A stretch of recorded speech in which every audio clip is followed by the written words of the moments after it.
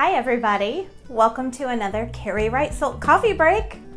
These little Carrie Wright Silk sleep masks, these really came about because I had pieces of fabric that were still large enough that you certainly wouldn't call it a scrap. Thought it might be fun today to show you how they're made. You can see this is extremely thin. We all tend to think that puffy things are soft and plush and luxurious, and so I understand wanting a puffy sleep mask. Since I don't want a big puffy thing, I kind of set out on a mission to figure out how to do this.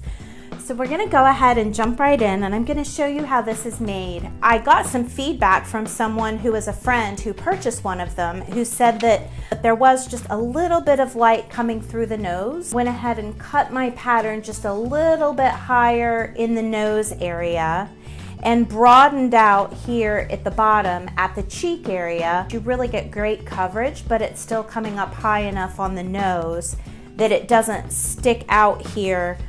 The first thing I do, cut out blackout fabric.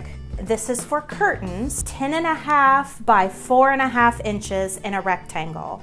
The next layer that is inside is this extremely thin, just plain white craft felt. And it also provides a very nice, soft backing for my hand-painted silk. And then I'm choosing a coordinating silk back, this part of the sleep mask.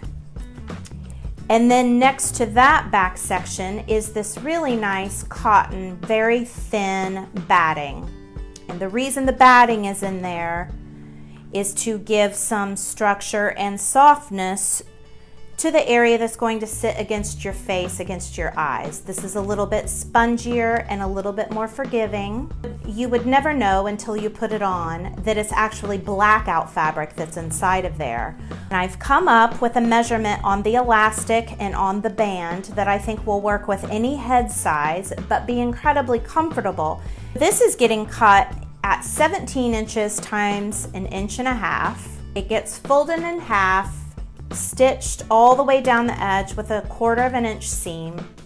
And then with this handy little tool, if you're a seamstress, you'll know what this is. With this handy little turn tool, it hooks into one end and I'm able to just pull that fabric inside out so that now I have my little tube. And I'm gonna hold on to my 3/8 inch swimsuit elastic is what this is called. So I'm hooking that into my elastic. I'm working the end of the satin over the top of the elastic, and then I can just very gently and slowly pull this through, and I'm doing it slowly so that I don't pull it all the way through because the elastic is shorter.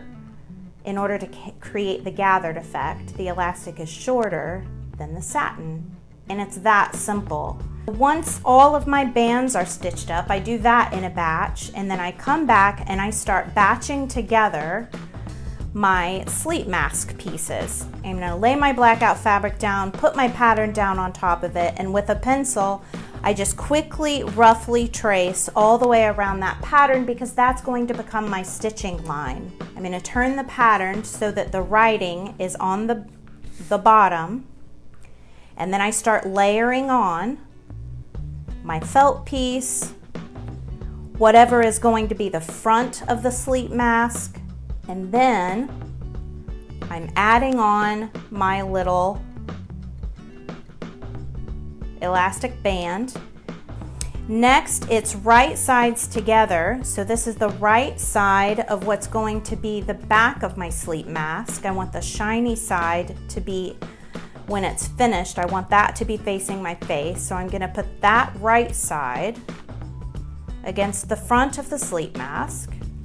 And then I'm going to add its layer of cotton batting.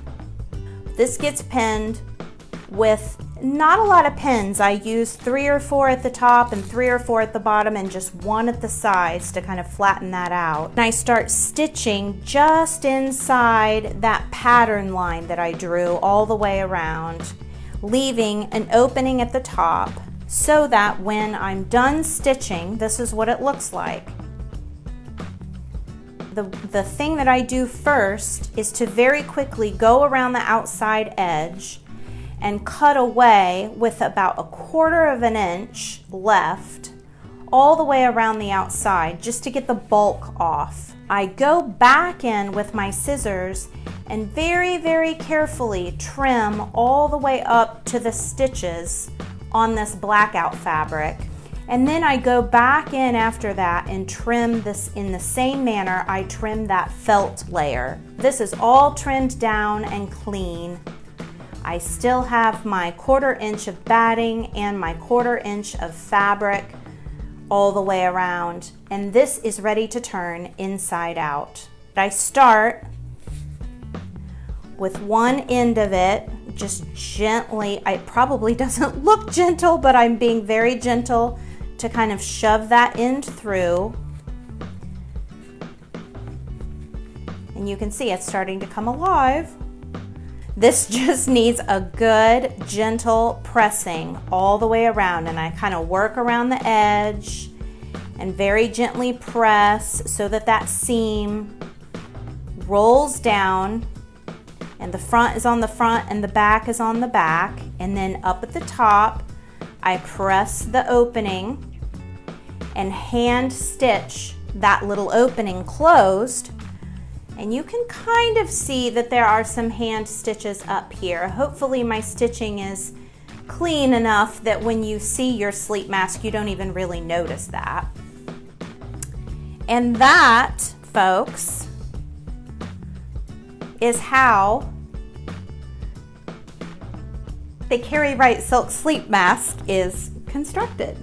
I really do want to find ways to offer little under $50 gift items, and I think this sleep mask is a pretty fancy, pretty special thing. Every single one of them is going to be a complete one of a kind because I'm making them out of pieces of material from hand-painted items that I've made. So you're never going to have any two that are alike, and maybe that'll be special to someone. It's special to me to offer them. So please make sure that you like and subscribe Carrie Wright Silk and hit the bell so that you get notified when I put new videos up. And remember, there really is always a reason to have hope. Take care.